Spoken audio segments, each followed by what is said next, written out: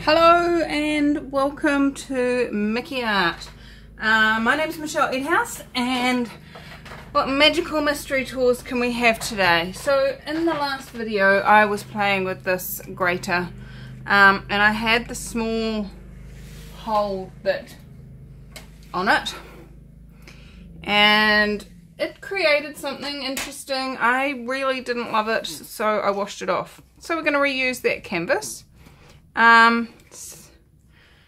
this time I'm going to do something, as I said in the last video, 4 colours was just too much, especially with those tiny little holes. So what I'm looking to do today is to just use black, white and brilliant red. And so it's kind of monochrome but not monochrome because it's got an extra colour in there. And so what magic can we create on this canvas? It's asking for something different. So as you all know, when I do monochromes I use my Fast Student acrylic. I bought 2-litre bottles of this stuff and then worked out that when you mix it with enough Floetrol and water to make it fluid enough for fluid art, it doesn't set properly. And so then when you try and wash the silicone off, it becomes a bit of a mess. Well, not sometimes. So I use it when I'm doing monochrome.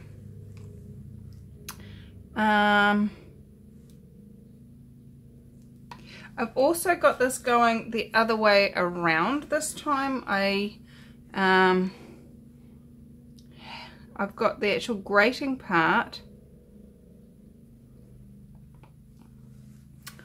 underneath, and the purpose of that is it's actually a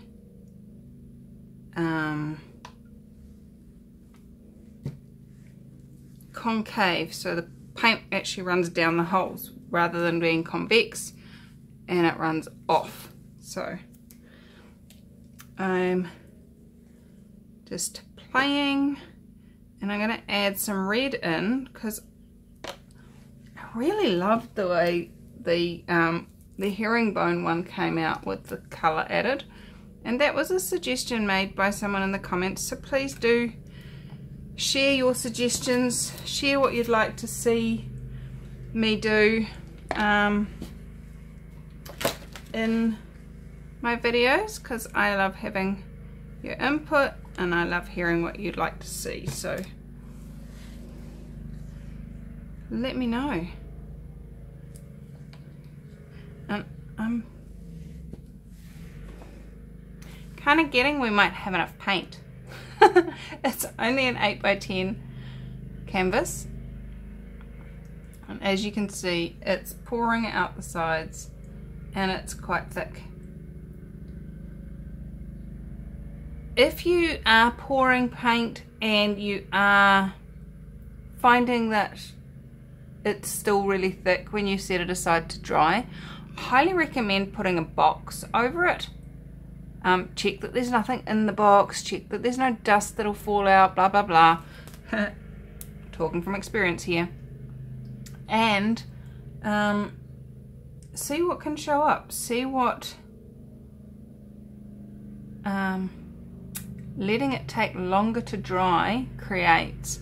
I find that things that normally would crack and go all, I learned a new word the other day. Somebody asked me in a question, crackit or something. It's actually a intentional method that artists have used over the years to make it look cracked and worn and stuff, but it's not what we desire necessarily in our flow art. So if you want to avoid that, put a box over it. It takes a lot longer to dry that way, and you get to see what else shows up. That is cool. Let's get this stuff out of the way. My little, now that is cool. Let me zoom you in and show you some of this coolness, because I like it. Look at that. How cool is that? Oh my god, it's so pretty. So, what I'm going to do, I'm going to zoom you quite far out so that I can tip it and you can still see what I'm doing. What I'm going to do is just take some white around the edges.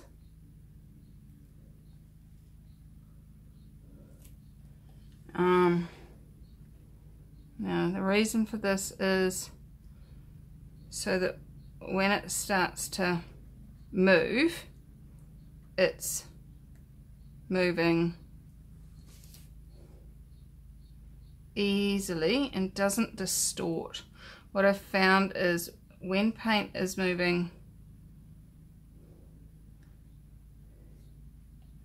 sometimes it has bits where it will just beautifully run and other parts stick, and then you get a distortion of the picture.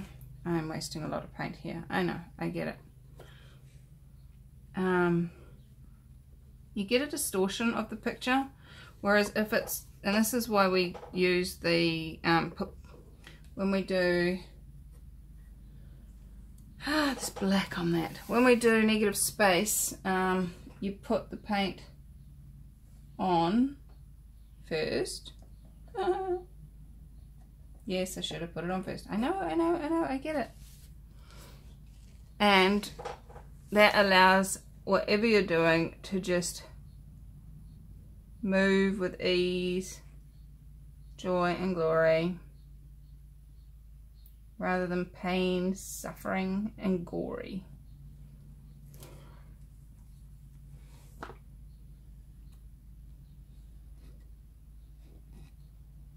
So there we have the whole canvas covered except the edges. Let's cover the edges too, and then I can run off the sides with these as well.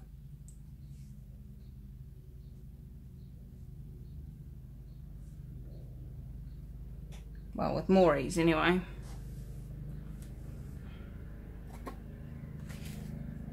Get rid of this big black smear from that dollop of white. Okay, can you see?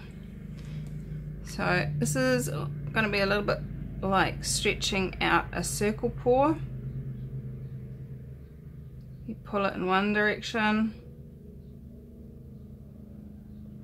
and then bring it back to the center.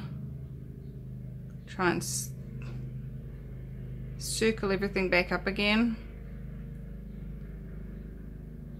Take it the other direction.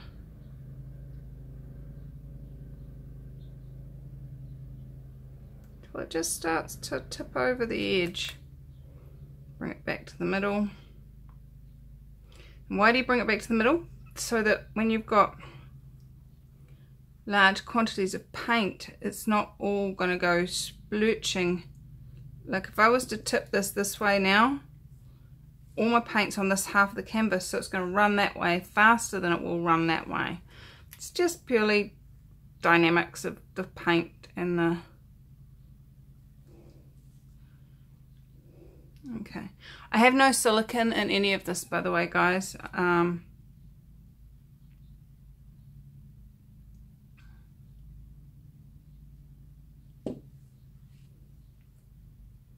That was silly. Bring it back.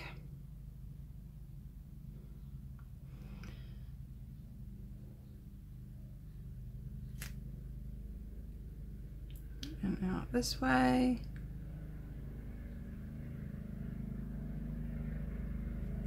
Bring it back.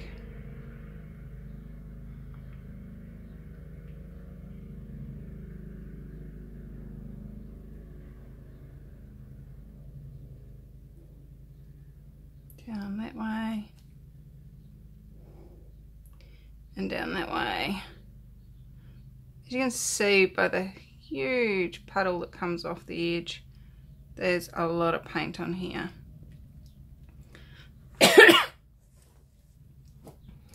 And wow.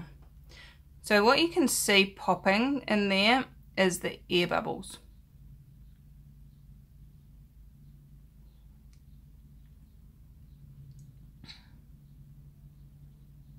Wow, that red is so dramatic. It's so cool.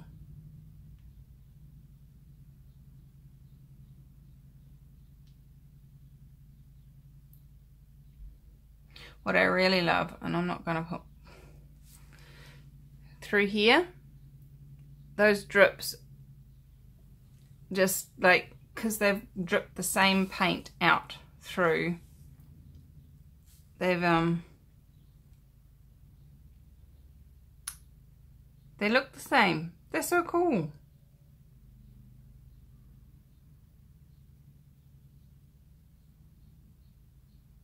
And you know what I'm thinking? I'm thinking, leave it alone, Michelle. Stop right there, bum, bum, bum, before you go any further. Stop.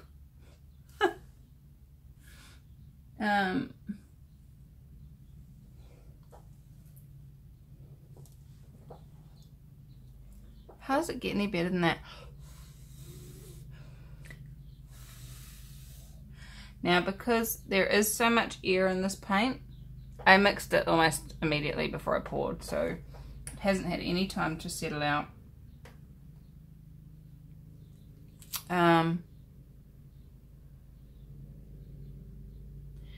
There's going to be air bubbles coming up regularly as they so slowly work their way up through the large amounts of paint. So if you don't like this effect, this bubbled popping thing, that's cool. Just make sure you got no air in your paint before you start.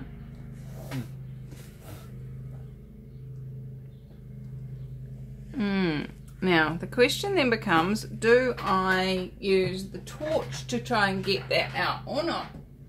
What do you guys reckon? Torch or not to torch? To torch or not to torch? That is the question. Whether it is nobler in the mind to suffer the slings and arrows of bubbles that come up over the hours.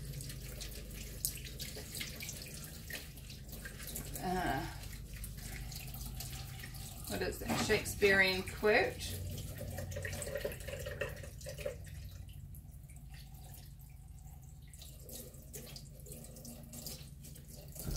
Is it Henry V? No? Hamlet? No? I don't know. My mother would tell you. My grandfather would tell you. Me, I just know it's Shakespeare.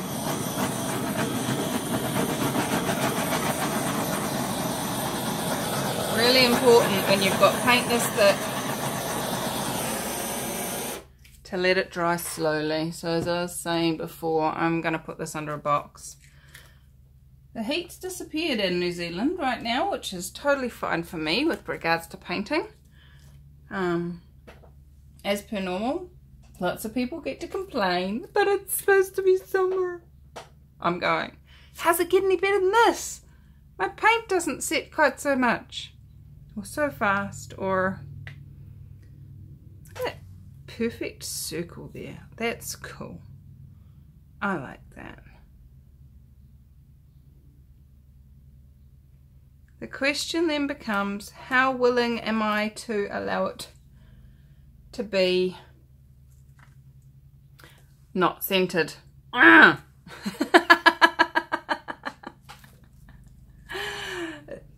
OCD is great. I love being OCD. I just got to know when to use it to my advantage and when it's actually okay to let it be. Let it go, let it go, let it dry the way it wants. So, I'm really happy with that. I know that was a pretty quick video, and I'm so super happy with this. Let me get you down and show you the details, and then you can go, but let's go. Let's show details. Okay. So we've got the black and the white on their own there. And then we've got going into the red. And I like that red. That is so, it is Reeves Brilliant Red. And it is so brilliant. Oh goodness me. And so around the edges. So you can see there those drips. And as the drips have expanded out, as the next drip drops down onto it from the grater. I think we've made this grater great again. It's not just great, it's awesome! That's fantastic! It's so cool. Look at this. Oh, I love that. That is cool. So, so cool. So I dare you, what have you got in your kitchen that would like to come and play with your paint? And you know what? If you wash it quickly, it doesn't stain it. Just get on with it. I love this. I really, really do. It's super cool. And what else is possible? What else can my kitchen contribute? How much fun can you have, guys? And what if art was about not only having fun, but energetically sharing that fun with all that see your painting? Are you willing to be that invitation to others to be and have and perceive the energy of fun? Perceive it, to know it, to receive it. I am, and I hope you've enjoyed this video. Have fun. Bye-bye.